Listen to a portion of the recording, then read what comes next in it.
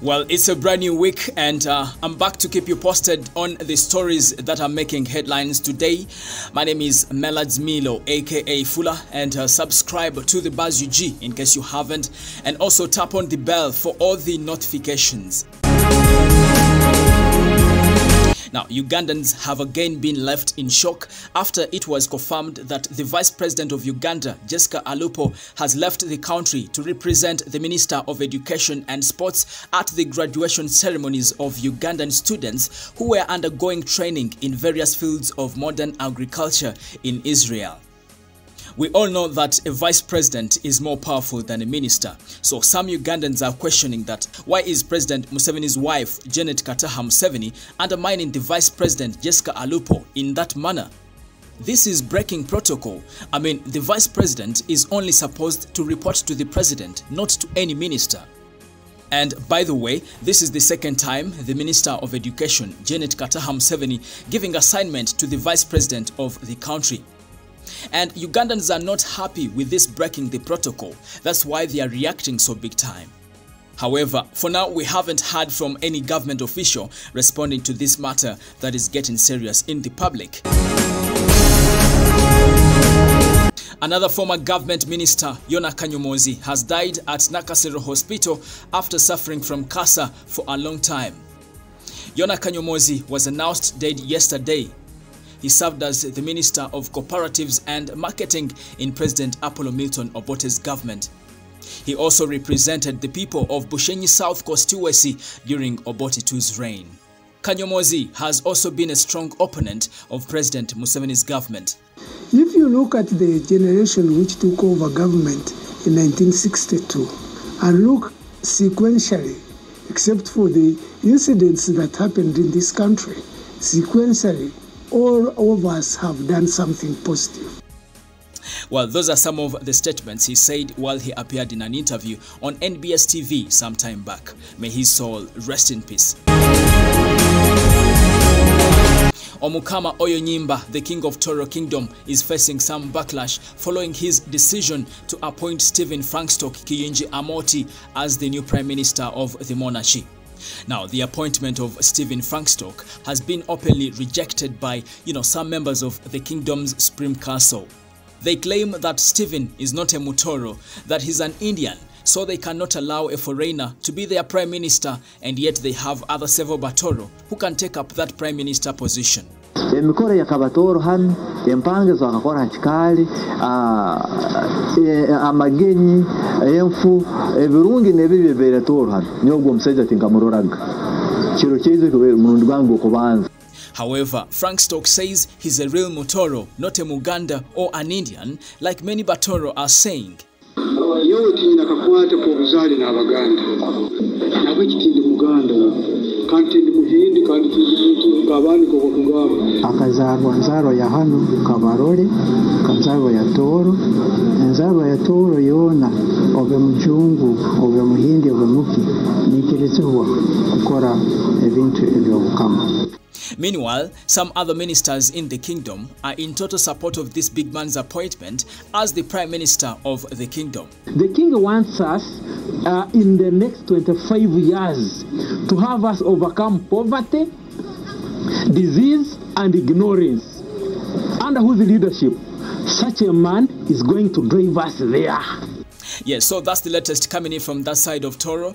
By the way, it's a big issue trending that side of Toro, and I'll be keeping you posted on this matter. Well, the family members of General Eli Tumwine are so disappointed in Kira Municipality Member of Parliament, Honorable Ssemujju Nganda, for the negative statements he has openly said in the public after the death of General Eli Tumwine. Now, this particular relative says General Eli Tumwine shouldn't be remembered for the small statements he said, but the job he did for the country. If Uganda, Honorable Uganda, is seeing and listening, Tumwine cannot be known by the job he did as a Minister of Security. You don't kill a policeman and you say, he has said you killed. Some of these people who are writing, whining and dining, it is because of Tumwine's willingness to, it's not that any soldier wants to die, no, but they are willing to stake their lives in the line of fire so that Uganda can drink a cup of coffee. Many times we have heard stories and watched videos of Ugandans suffering in Arab countries, and this was confirmed by Honorable Muwada Ngunyinji, the Shadow Minister of Foreign Affairs, when he recently traveled to Dubai to check on how Ugandans are living that side. Muwada says it's very true, many Ugandans are suffering on the streets of Dubai after promised jobs, but there are no jobs. Nsengo muzeeyo yomubamujeyo mitiyana aka yali atunda dduuka ali ne bamubalira nti eriwayo omulimu gwovuga emmotoka gufuna n'aleka mukyala we mu dduuka n'agenda okutuuka eri nga teguliyo kati ali ku switi za Dubai atunda mobile money ate nga si mutongole kwebbirira. Bagambye bonna abampadde testimony nti babagamba nti okujjako ng'osasudde ssente ze twawaayo okubanga tukola ki jukira n'omwana okusaba eno omulimu asasula ssente mu kampani aye ne waatuuka eri kumbe ne kampani bagisasudde bali beekwasa omuntu ono. Now, Muwada says Parliament should pick interest in this matter and push government to return back Ugandans who are suffering and stranded in these Arab countries. Tuteeka amaanyi mu kusindikiza Parliament okufuna interest n'okuyamba bannayuganda bano abali mu Middle East abasoomozebwa. Tetusobola kuba na ggwanga nga lirina n'ennyonyi ezikola ssente naye nga tezisobola genda kutaasa bannayuganda 1,400 abali mu kkomera nga beetaazi transport ebazza. I think these are the type of ministers we need in this country, Uganda, not these ones who just sit in their offices without following up matters in their ministries. Well, big up on yourself, Honorable Muwada Ngunyinji. And finally, over the weekend, rapper Fik Famaika survived a nasty accident on his way to Luwero for his extra concert. Based on that video circulating on different social media platforms, Fik Famaika's car was crashed. However, reports indicate that he survived with minor injuries.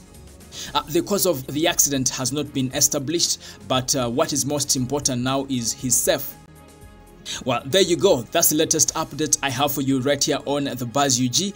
But before I wind up, I want to send my regards to the new commenters yesterday. Sunday Odoka, Sarah Namutamba. Sarah Namutamba was like, you guy Melons, I always comment on your stories, but you don't say hi to me. Why?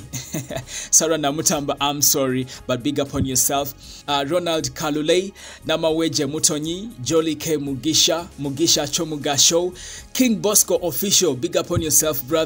Christine Lubega, Luswata Jackie, Okot Noah, Ephras Nasiwa, Mujira Steven, Vianney. You guys, I love you so big time. Thank you so much for the support, and please may you continue supporting and listening in, and many others that I have not mentioned. Please, you guys, I love you so much. My name is Melads Milo, aka Fula, and in case you haven't subscribed, kindly subscribe and also tap on the bell for all the notifications. Thank you.